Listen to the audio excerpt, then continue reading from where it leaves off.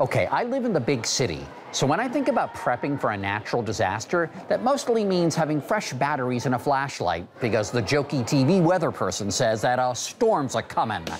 But if you live in an earthquake zone, you need a lot more provisions in a kit in your home and car.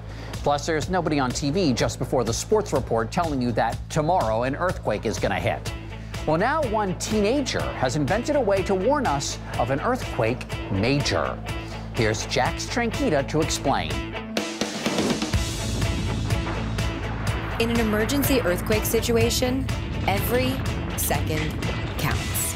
Wanting her family and friends to have ample time to protect themselves in an earthquake, SoCal native Vivien He developed an at-home earthquake detection device called the Cube. What's even more groundbreaking? She invented the gadget while she was still a junior in high school. To learn more, I visited Vivien in sunny Los Angeles, California. So what is the Cube?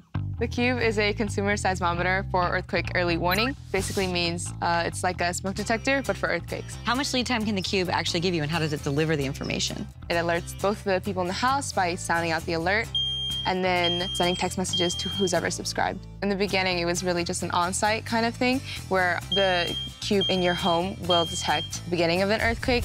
But now what I'm doing is building a network of devices so they can talk to each other and work by themselves. Once I have that really solid network capability, I want to be able to implement such a network in less developed areas which have less stable infrastructure because they're much more disproportionately affected by earthquakes. To get a better look, Vivien showed me the very first Cube prototypes. Right here, prototype 1, 2, and then 3. So tell me how your brain even started over here. There's so many wires. This was your baby? Yeah, so I was just thinking, okay, what I really needed to do is just feel the motion and then be able to read what's happening and then be able to warn. And all of that got condensed to this, which eventually got made into the Cube, which is like a size of a tennis ball. Yeah, all of these circuits got put into this, which I custom printed. Instead of having this huge board around it, I just moved those circuits into this itself. That really helped condense it as well. To effectively detect earthquakes, the compact Wi-Fi-enabled device can be placed anywhere safe on a ground-level floor. So far, Vivien's network of cubes in California has been able to detect every earthquake over magnitude 3.0. Can you show me how it works? Can we see the Cube in action? Yeah, you want to bang the table and simulate an earthquake? Simulate an earthquake. Here we go.